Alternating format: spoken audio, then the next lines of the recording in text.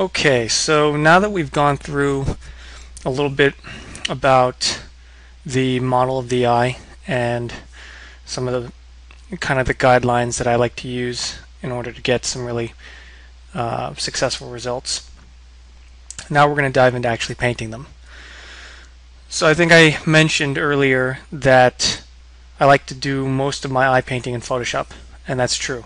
However, before I get it into Photoshop, I want to project it, project an eye, just a really rough eye, on my geometry in Mari, just so I can get placement of where the iris is in relation to the sclera and the pupil.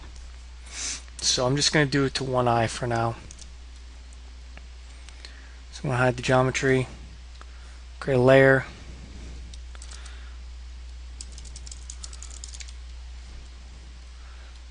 and just focus on one of these eyes. And I'm going to grab an eye that I've cleaned up.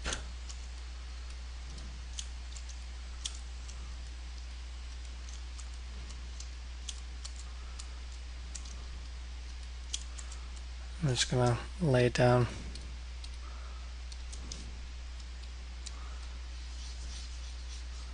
Just a rough projection.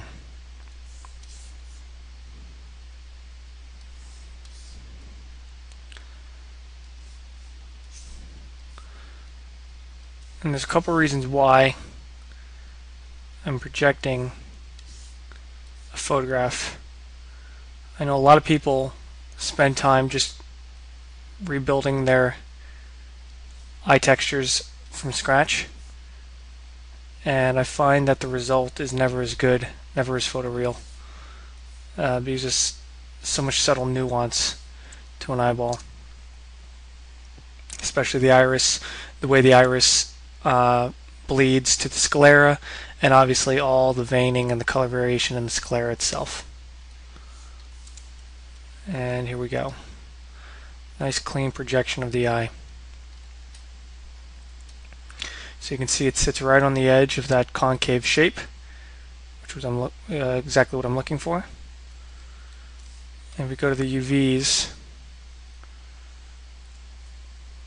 So for the time being, based on my UV set, a 4K map is going to be sufficient because this is taking up about 2K worth of resolution for my eye. And it's very rare that we even get this close to the eye. And as you can see, this detail's holding up pretty well. Sometimes I like to UV my eyes so I have one eyeball per patch, and in that case I'll just knock this patch down to 2K, so I'm just painting 2K eyes, because that 4K is just kind of overkill in terms of resolution. You're not going to see significant gains in return on that. So I'm happy with that. Now what I'm going to do is I'm going to take this eyeball projection that I've done here, and I'm going to export selected layer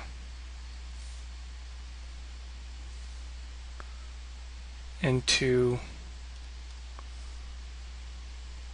a folder. For now I'm going to put it in this PSDs folder.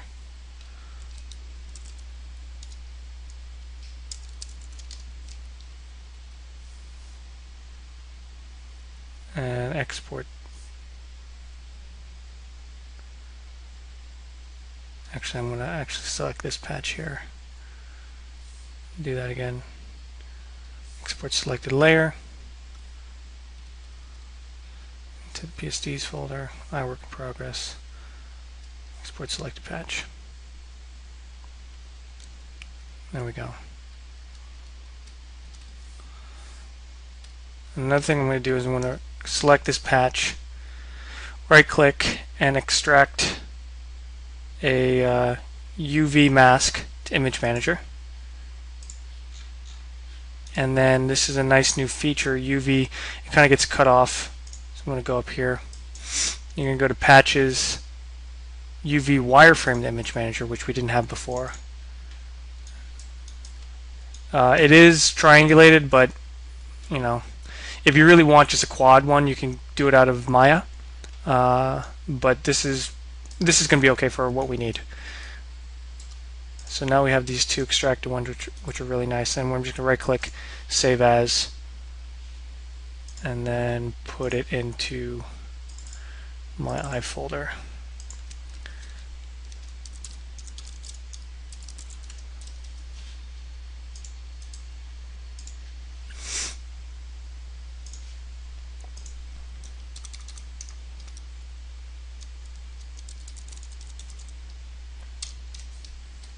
Like so. I'm going to go into Photoshop and grab all three of these.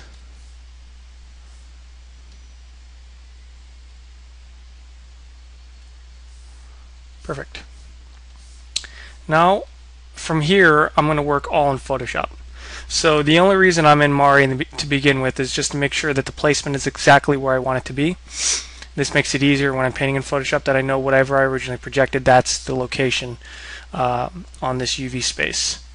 So if I were to drag these UVs over and then drag this mask over, quickly create a PSD system that I've done in the past. This is kind of the traditional method I use. Just put it on a dark background with the 50% gray, and then I can discard this.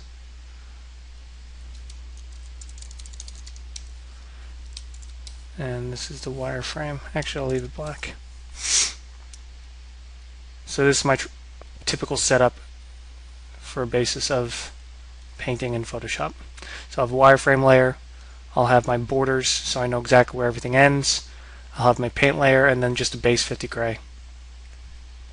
The colors in this layer, this borders layer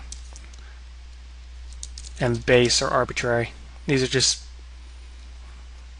colors that I like using. So from here I'm going to just rename this file Eyes and save it as a PSD. And there we go, ready to go.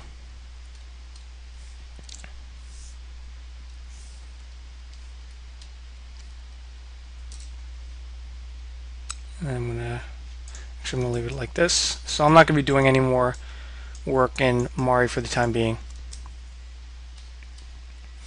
And the rest of the work is going to be in Photoshop. So I'm going to end this demo right now, and then we'll pick it up with continuing the painting the color maps for the eye and talking about my theories and methodologies and getting realistic sclera textures and veins and stuff like that.